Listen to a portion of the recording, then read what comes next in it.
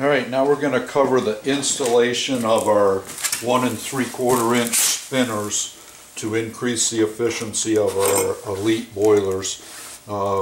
Here's the unit, stainless steel. Typically you put it in and then I take a pair of regular pliers and spin it as I push it in, and I leave the end just even with the end of the tube. So I usually stick it in, then put my pliers on it, spin it as I turn it. I usually put them in the same way.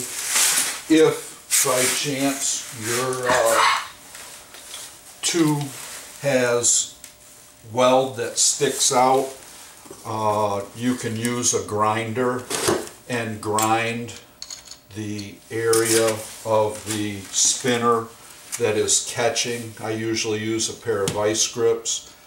Just touch it up and keep fitting it for the tube that you're trying to put it in. And then I keep it, if I have to do that, I keep those in a little box when I pull them out to clean, so that they go back in the same tube. So to remove them, same way, I put my pliers on it and I spin them as I bring the tube out.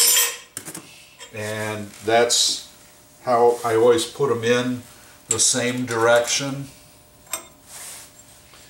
And put them, see, it's hard to do it with just your hands because you bind it up, but if you use the pliers you can spin it as you put it in, and it seems to work real well because we turn past this front lip where the spinners would tend to catch. So that's all you got to do to install them. That's the installed look. You want it lined up with the end, and here's what I use typically for a box, and I just put slots in it, and then I put the spinners on the box in relation to where they go in the boiler. So that's the installation of the high efficiency exhaust spinners.